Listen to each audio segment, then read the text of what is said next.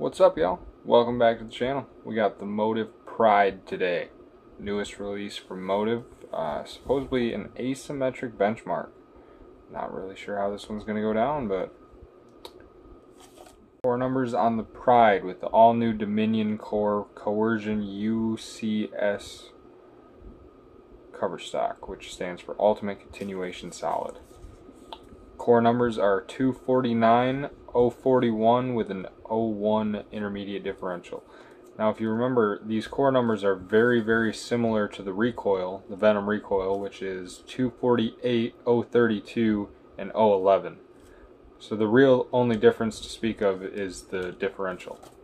On this one I went 60 by 5 by 30 with a 2-inch pin buffer, just trying to gain a little bit more continuation from what I have my recoil drilled at, which is 20 by 4 3/4 by 30 with a 2-inch pin buffer, trying to get it to give me something on the shorter patterns when urethane isn't looking the greatest, that I can get to roll forward off the end of the pattern. But without further ado, let's hop into the video.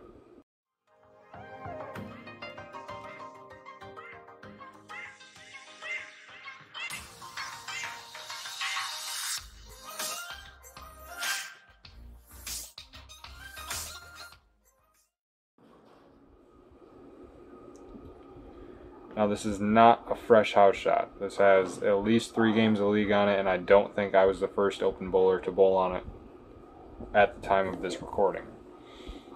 So I'm trying to get it to sit from straight, and this is fresh out of box surface. These are not the first shots I've thrown. I threw maybe 5 or 6 shots to get warmed up before this, but the motion that I'm seeing is if you mix the Venom shock with the Venom recoil, that's pretty much what you're going to get. You're going to get the Venom shock shape for the most part with the controllability of the Venom recoil. And I'm not the greatest at making things look good from playing right as it is, but most guys aren't with a 540 rev rate. So I'm trying to throw it quite a bit harder here, which is why I fall off a lot of these shots while I'm playing right. But you guys can tell the shot is not the greatest, to say the least. I plan on doing another ball review a little bit later on a fresh house shot.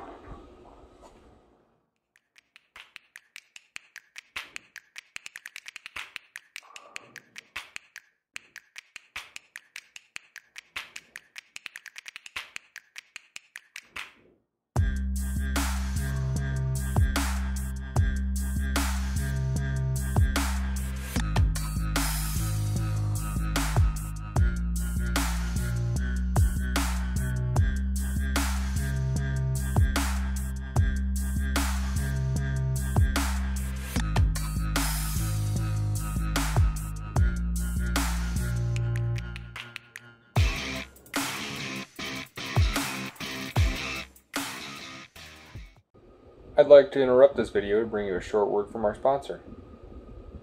I'm the sponsor. Thanks, guys. Hopefully this video is somewhat informative, and if not, hit the dislike button. But if it is, smash the like button right down here. Thanks, guys. Back to the previously scheduled video.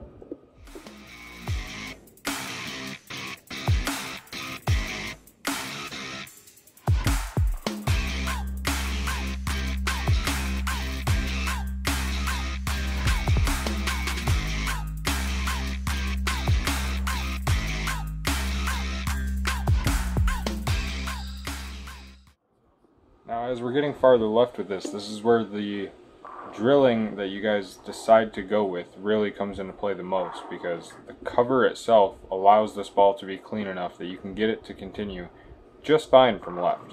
And anybody that tells you that the ball doesn't continue from left, either you don't have enough rotation to make anything continue, or B, you don't have a rev rate, which is a very real possibility. But at that point you should probably be looking at stronger balls than the Pride.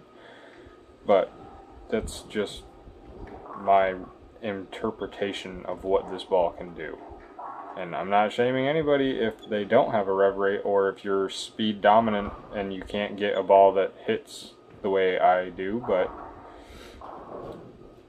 you're going to have to find something and compare what ball reaction you're getting to what ball reaction I'm getting, because every house plays different, every ball rolls different, everything is going to be different when you're the one throwing the ball instead of me.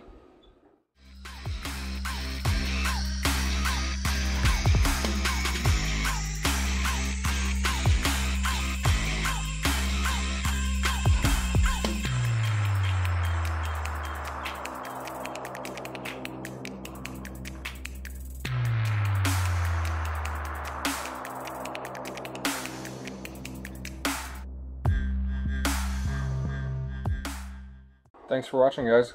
Comment down below. Do you guys want to see the Super Enzo comparison first, or do you want to see the benchmark battleground video for this first? It's going to be posted next week. Whatever gets commented down below, it's either going to be a Super Enzo comparison or the benchmark battleground comparison. Right here's a link to the benchmark battleground if you want to see what that is. Right here's a subscribe thing, and right here is a link to the playlist of every ball review that I've done for Motiv. And I am a non-staff Motiv bowler. I just like their products, and I would prefer to stay made in the USA. As always, may the carry be in your favor, and bowl well.